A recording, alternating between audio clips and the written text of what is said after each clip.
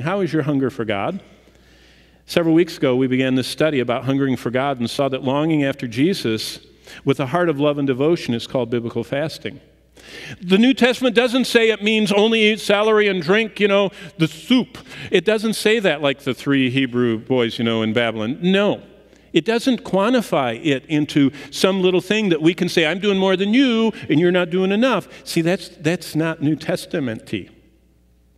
It's whether or not we're hungering more for God, His truth, and Christ's return than we were yesterday. If not, we need to do something. We need to remediate that situation. In the Old Testament, and basically I wrote these down for you, in the Old Testament, biblical fasting, and remember, in the Old Testament, everything was very structured. It was an annual event to get serious about knowing God. And the whole nation had to participate, and everything shut down, and they had this national fast, and everybody was checking to make sure you were fasting, And there were some people that really got into it, and they really did get serious about knowing God.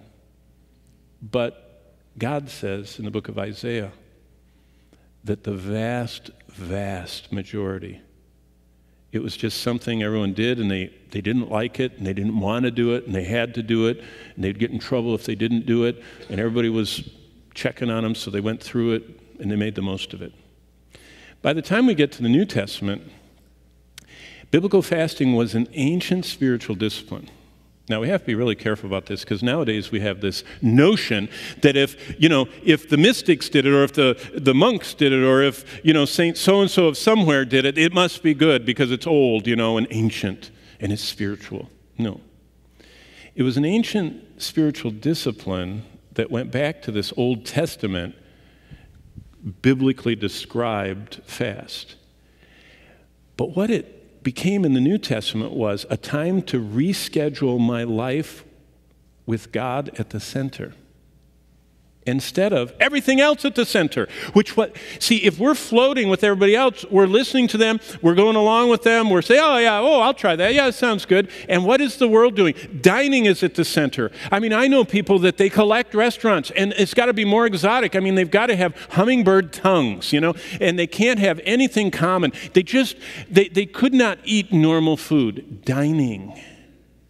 And their whole life is built around the kitchen, and it's just an aura. They think that they're doing a cooking show, to live in. Other people, it's relaxing. A lot of that in America, amusing. Gaming and all that, and a lot of movie watching is amusing. Amuse, not think.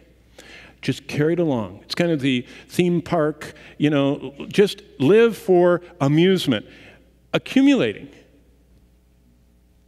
We have more stuff per person than any culture or civilization has ever had in the history of Earth here today.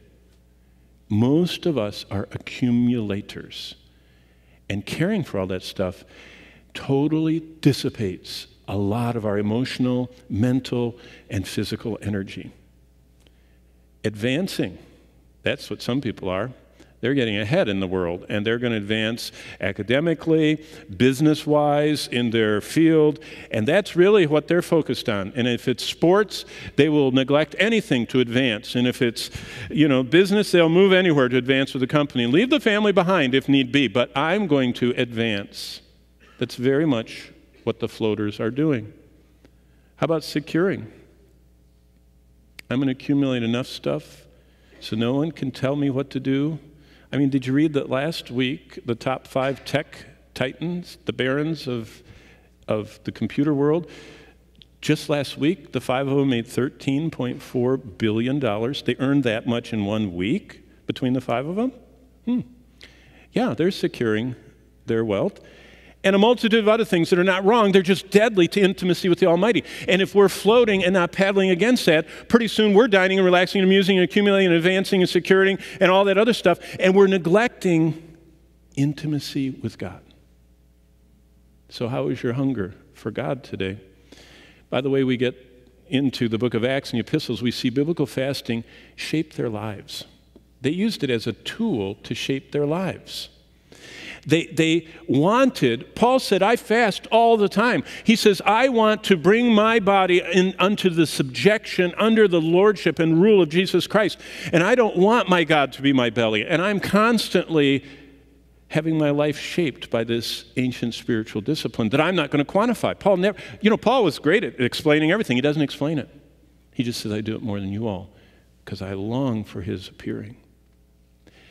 And their ministries. Did you know that people, when you get to Acts 14, people that are leading in the church are chosen and commissioned with the whole church fasting and praying? I mean, people were real stakeholders in the church and in ministry, so much so that they denied other things. Their worship, their outreach. I mean, when they were sending out missionaries, the whole church, Paul was sent out. Can you imagine the accrual in heaven of the people that laid hands and sent Paul out on his first missionary journey, who his work still extends to us today? And they were the ones that were set apart by the Holy Spirit to send him out. They're kind of like the founders of Amway. Do you remember back then where they got 0.25% of everything? And it's just unbelievable, the spiritual benefit of having this fasting that shapes your life and ministry and worship. And finally, the early church, we see a hunger for God as a powerful way to yield every part of my life to God's supremacy. So basically, the conclusion is this: biblical fasting is an immediate way to declare your allegiance to God and his way and glory in every part of our lives.